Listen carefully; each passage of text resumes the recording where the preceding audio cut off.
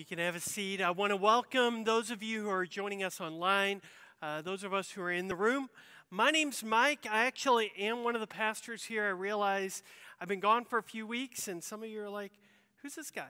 And yeah, I'm back, and I've missed you all. It's good to see you. I've been joining you online, and so I want to especially give a shout out to everybody joining online.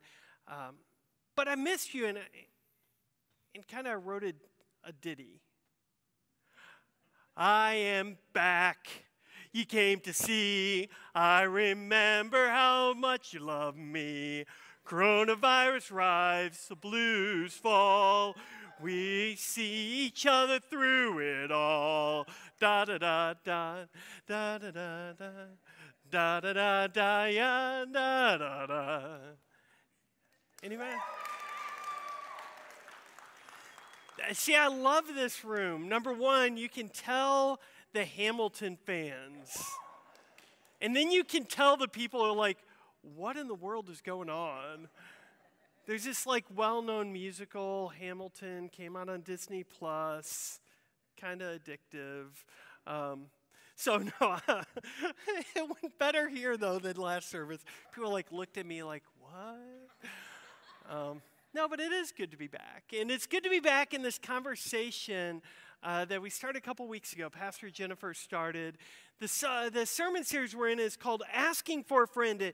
And we use this phrase sometimes because we have a question that's a little bit too uncomfortable or difficult, or we just don't feel like I can ask it. But so I like asking for a friend, maybe my imaginary friend.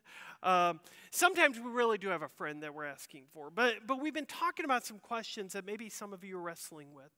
And I went and planned our sermon series out, and I had a topic for this week. But during my time away, a different topic came to mind, one that was very personal to me. And I'm hoping some of you, or maybe some of your friends, have wrestled with this question. Here it is. What do I do if I'm blah? And you can fill in that blah with whatever adjective. What do I do if I'm empty or frustrated or exhausted or depressed or feeling distance from God or just blah? Any of you feel that way? Especially with the coronavirus going on?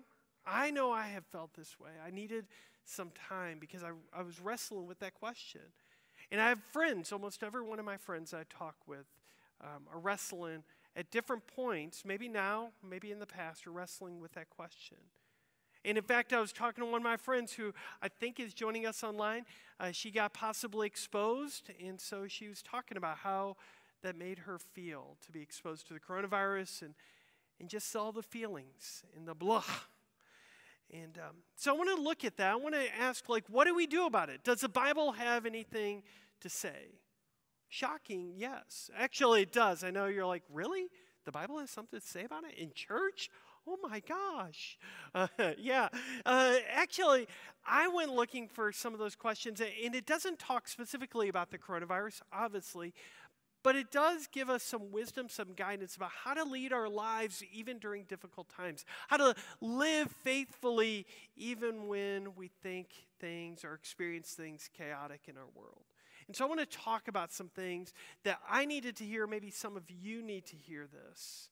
And here's 4 lessons. And the first one's real. By the way, we have our program for our church online on the church app. You can download the First UMC app through the Google or Apple store, and you can follow along, except trying to get back in the rhythm. I realized I didn't put the sermon notes in the app this week.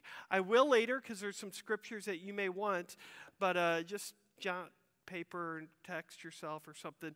But 4 lessons that we're going to talk about today. And here's the first one, real simply. Rest.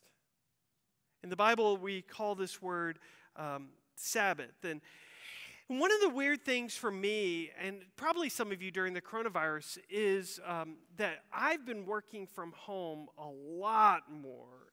And what that means is it's really hard to identify work time from non-work time. I mean, there's benefits to working from home, right? Like the dress code, epic. Snack time, lit, as you can tell. The problem, though, is like, how do you separate, like, when I'm working, when do I not? Because there's always more to do. And most of us have bought into a lie in our world, and that is we think rest is something that we do when our work is finished. And so you work all day. And whether you're working at home, working away from home, you work all day, you get done, and what do? You go home and do laundry, right? And then after laundry, what do? Well, you go mow the yard. And then after you mow the yard, what do? Well, then you make dinner. And then what do? You clean up dinner. And then you have to pick up the house. And then you check some emails. And it brings you back into just doing a few more work things. And you're working and working. All of a sudden, you're like, I'm exhausted. So what do? You collapse in bed, right? Anybody find this rhythm? And then what do we think of that collapsing in bed? That's our rest time.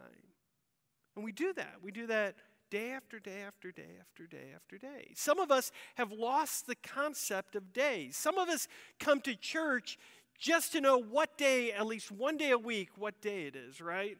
Oh, it's Sunday today. I know this one. But we've kind of blurred the lines. So what do we do? And the part of the problem is many of us fall into the lie that work is what's important and rest is optional. Rest is bonus. And we say this, right? We say this in different ways. I have to do this now. I can rest when?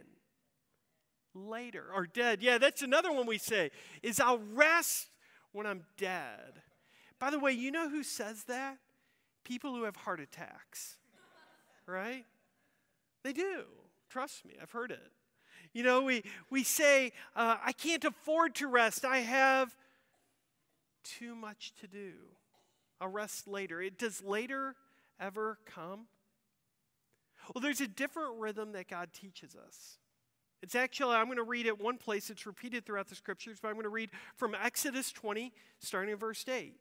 Remember the Sabbath day and treat it as holy. That word holy means sacred, means special. In other words, it doesn't mean optional. It doesn't mean ordinary. It doesn't mean meaningless. It means this is something important. This is a gift. It's holy. He says, 6 days you may work and do everything, all your tasks. But the seventh day is a Sabbath to the Lord your God. Don't. I love that. I think sometimes the verse should have just ended there. Don't. What about, no, don't. Well, you don't don't. And then he goes on. Don't do any work on it, not you, not your sons or daughters, not your male or female servants, not your animals. Isn't it funny that animals made the list? Nor the immigrants who are working with you. Because the Lord made heavens and earth, the sea, and everything in it in 6 days, but he rested on the seventh day. That's why the Lord blessed the seventh day and made it holy, made it special. Do you know where this passage is from? This passage is from the Ten Commandments, God's first instructions to the Jewish people. And specifically, this is commandment number 4, which means God said, take one day every week to rest. That is, he said that before he said, don't lie, don't cheat, and don't murder. Like before he gets to like, don't kill people, he says you need to know that rest is important because he wants that to be a priority. And it's a priority because God knows that if we don't do this, we're going to end up what? Blah. Tired, exhausted, frustrated, empty, far from God. Now here's my struggle, and I don't know if any of you struggle with this, but especially during the coronavirus, especially during times of chaos, I know I need some rest, right? We get that. I knew in June I needed rest. Guess who else knew, by the way? My wife knew I needed rest. She told me. Guess who else knew, by the way? The staff here at First Church, like, Pastor Mike, you need a vacation. You need some rest. I have a feeling I wasn't the most loving pastor for a little bit. I'm glad I didn't get an amen, although I got a few chuckles. Some of you knew it. Some of you told me it. And the problem is the things that I normally did that I needed to do, I couldn't do, right? I rest. I go to a cards game. Couldn't do that. Although they did win 2 yesterday, they're back. Woo, still can't go. Blues game? No. Concerts? Nada. Beach? These big cities, hanging out? No. And you know what I did? I did what most of us have done. I was angry, and I was frustrated, and I was resentful, and I told God all about it. By the way, do you know what that is to tell God about all those feelings? That's prayer. Prayer is a conversation with God. And so God heard me, my Heavenly Father heard me like a 6-year-old just kind of complaining or whatever age. Just, rah, rah, rah, rah. And the beautiful thing about God is God just listened. He just listened. And then whenever I got done, he said, "Are you done?" Yeah. And then I heard God whisper a couple things that I needed to hear, and maybe some of you need to hear. The second lesson that God whispered was that I needed to retreat. I needed to disconnect. And sometimes I think we assume that in order to rest, we need to get away. We need to go to a beach. We need to go to a game. We need to go to a spa. We need to get away. But what God whispered is retreat is less about a place and more about our posture. And here's what I mean by that. Literally, the word retreat means to take a step back. And the part of the problem is that some of us can change our location without changing our attention. How many of us work even when we don't work? And we work. You want to know why? I'll tell you why. This little thing, right? I want to just point out the irony. I brought my cell phone up here to preach. Think about that. Like, what am I going to do with my cell phone except use it as a prop? Like, am I going to call Mom in the middle of, like, preaching? Hi, Mom. Call my wife. She's worshiping online today. No. I mean, like, I can't get away from it. And what I learned is, even if I take a day off, man, I'm glued to it. I'm checking my work emails. I'm checking my Twitter and Facebook and TikToks and all this stuff, right? We just mindlessly surf it. And what God said is, if you want to rest, you need to disconnect. You need to retreat. You need to take a step back. And so I literally deleted my social media. I deleted my work email apps. And I had to go to my computer, and I didn't do it for like every several days, and I'd just do it for a little bit because I knew my heart, my blahness needed to retreat, to take a step back, to take breathing room in my life. I wonder how many of us, our friends, like not us, like asking for a friend. I wonder how many of our friends are empty inside because they're not taking real time to disconnect and retreat and rest in God's presence. By the way, one of the things I also spent time doing, and I'll go to this next, is reading scriptures. If you read through Jesus' life and ministry, you'll notice how many times Jesus retreats. And by the way, he doesn't go very far. He usually just goes up a hill, just goes in, just a little ways off, it says. He goes just a little ways off to pray, to stop, to listen, to retreat. He physically takes a step back, but more importantly, he disconnects. He emotionally takes a step back to rest. And if Jesus, with all that Jesus had to do is rest, think some of us need that lesson, need to learn that rhythm, right? Here's the third thing, and the other thing Jesus did when he rested, when he retreated, was he reflect. And one of the things that was true for me, and maybe some of you, is whenever I knew I needed to rest and retreat, but I couldn't do what I wanted to do, and normally the things that I knew to do, I didn't do, so what do? Right? You get all that? That's a literal conversation I had, spiraling down. What do? And so I knew I had to fill my time with something. So I rode my motorcycle, and I kayaked, and I walked, and I just retreated. One of the things I did is I read non-work books. I got a book, New York Times bestseller, about the science of breathing. I'm not that interested in science of breathing, but it was something to free margin in my brain from thinking about, you all, I love you, but I need a little break.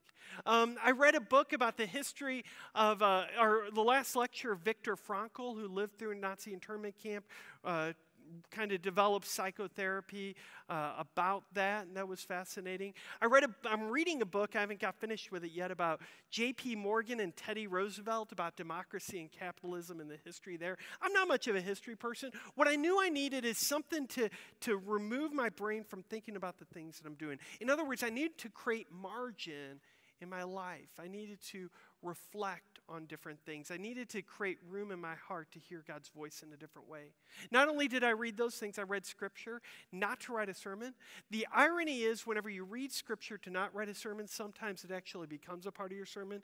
Case in point. One of the things I read was from Lamentations 3, and I just think some of you maybe need to hear this Scripture. Lamentations 3:17. I love how this starts. I rejected peace. How many of you have rejected peace? There's peace out there.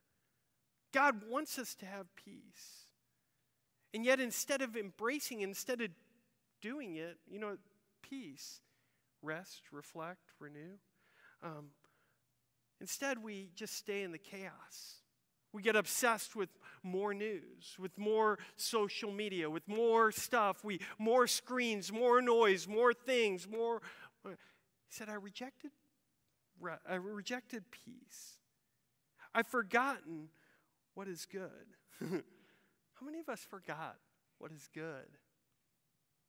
I thought, my future is gone, as well as my hope from the Lord. Man, talk about depressing, right? Don't give up yet, but my memory of my suffering, how many of us are just thinking about our suffering? Homelessness. I know people that are struggling and wrestling with that. Is bitterness and poison. I can't help but remember. I can't help to think about it. That's on the forefront of his mind. I can't help but remember. And I'm blah. And I bring all this to mind. By the way, this is the prophet Jeremiah. Jeremiah is thinking about this, reflecting on this. I'm thinking about all this stuff that's making me blah. And here's what he says next. And therefore, I'm going to what? Read it out loud, online. Come on, I want to hear you. Wait. Our favorite word, right? And I love this. This gets far more annoying than you ever know. The word wait here is not simply to wait, but it's to patiently trust or patiently have faith. And so what he's saying is, even in the middle of blah, what does he do? He says, I'm going to patiently sit knowing that it's not the end of my story, knowing that there's something next. I want to patiently wait. And here's what he says. Certainly, he's waited. Certainly the faithful love of the Lord has intended. You hear it? Like he's exhausted, and all of a sudden it's breath. Certainly God's compassion isn't through. God's not done. You hear it? He's like on the ropes. He's about to throw in the towel. And then he waits and he says, God's compassion isn't through. They are renewed every morning. Sunday's coming. Great is your faithfulness. Man, you could write a song about that verse, right? Great is your faithfulness. I started thinking about Jeremiah writing those verses, and then brought to mind the Christians, my brothers and sisters who I don't even know, but other parts of the world. Our partners in Dominican Republic, our sister church in Mucucane, Mozambique. People in every continent who are Jesus followers, and they're not only wrestling with some of the same things we are with the coronavirus, but things we couldn't even possibly imagine. And I thought it was to be like that, and I started thinking about what Jeremiah said. Even during difficult and frustrating times, we are called to wait, to trust, to lean into what God's going to do next. I love it. I started thinking about the prophet Jeremiah when he was in one of his most, the prophet Elijah, whenever he was in one of his most desperate moments of his life, God took him to a mountain, to a cave, to wait. And God, all these things happened, storms and winds and earthquakes, everything else. But finally he got still and silent enough to hear God's still, small voice. I wonder if some of us are blah because we never take time to get quiet enough and still enough to hear God whisper. Part of the rhythm of rest, of retreating, what's the third R? I just forgot. See if you're paying attention. Reflect. Thank you. Somebody's paying attention for me. And part of that is to create space to hear God's voice. Here's a fourth lesson I heard. And this was the most surprising, partially because God doesn't understand the preacher's need for alliteration. That's all ours: rest, retreat, reflect, and then contentment. That doesn't fit. And this was a surprising word for me, partially because I didn't realize the extent of my discontentment that was creating my blahness. And some of you don't realize the extent of your discontent that is contributing to your blahness. And part of it comes from whenever I see all my friends. And I say that phrase ironically because we use that phrase, all my friends. Well, it's not really all your friends. It's like 2 people on social media. But we see that, we broaden it to everybody. All my friends are going to the beach. What does that do to you? What does that do to me? It creates what? Discontentment. All my friends, and I realize that whenever I start thinking about all the things that I used to be able to do and I can't do right now, like going to a cards game, going to a blues game, going to a concert, what happens in my heart is discontentment. And I didn't realize the discontentment going on.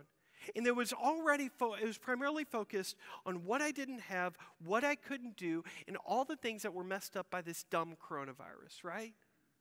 Anybody feeling that?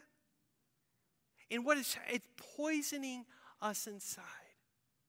And what I realized is I was looking for the next thing, the next trip, the next event to fix what was fundamentally a spiritual problem, fundamentally a heart problem.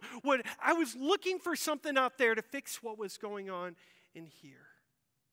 And so I started reading and reflecting on this word contentment. And one of the scriptures that came to mind was Philippians 4. Some of you have heard it before, some of you haven't, but if you've heard it before, hear it with new ears today. Now, Paul is writing to the church in Philippi. I'm not saying this because I need anything. How many of us can say that? Like, I need stuff, right? Paul's like, I'm not saying this because I need anything. For I've learned how to be content. By the way, this didn't happen. This didn't magically appear. He had to learn how to be content in any situation. Does that include coronavirus? Mm-hmm. I know how the experience of being in need, and I know what it's like to have more than enough. I've learned the secret. Don't tell. Okay, you can tell, but it's a secret. But we want everybody to know. I've learned the secret of being content in any and every circumstance. Whether full or hungry, whether having plenty or being poor, I can endure all these things.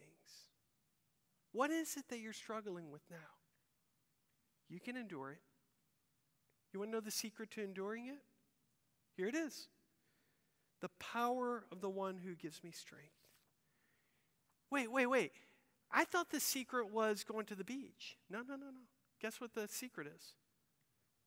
Anybody know? Jesus. Like 90% of all the questions I ask, Jesus is the answer. It's God's Spirit. Well, I thought it was a boat. No. I thought it was a motorcycle. Helps, but no. I thought it was a trip. I thought it was a game. No. It's Jesus. And we look to all these things, and it creates this emptiness that only Christ fills. And we wonder why we're blah, because we're living a lie, or we're trying to live a lie. And God wants something different from us. One more scripture that's just real short. It's kind of a little tiny tucked away nugget. In the middle of Matthew 7, Jesus says this. He says, hey, you followers, go in through the narrow gate. I'm like, what? What is he talking about? He says, go in through the narrow gate. Now, here's the thing. The gate that leads to destruction is broad and the road is wide. So many people are going to go through it. But there's like this nook. There's this like small back alley place. There's like a tucked away path. You have to know the secret. Paul tells us about the secret, right? It's like this tucked away place. And the gate that leads to life is narrow and the road is difficult, so few people find it. And I started thinking about that passage because sometimes we have read that and think it's about heaven and hell or what happens after we die. I don't think that's what Christ is talking about. Or I don't think that's the only thing Jesus is talking about. I think what he's talking about is that there's a path that everybody's doing. And we tell our kids, like, just because everybody's doing it doesn't mean you are. Guess what? We never outgrow it. We just don't have people who would tell us, don't do that, right? We stop listening. But the truth is, Jesus says, there's a path that everybody's going to do, and that path is going to lead to destruction. It's a path of more work, more stuff, more things, it's a path of discontentment. It's a path of working 7 days a week and not getting any rest except when you sleep, and even that's marginal. It's a path of never disconnecting, of staying continually online. It's a path that everybody else is doing it, and I do mean everybody. Jesus says it. And it's a lie.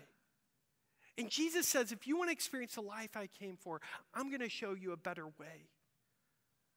And I think some of us are realizing that we're in a spiritual blindness.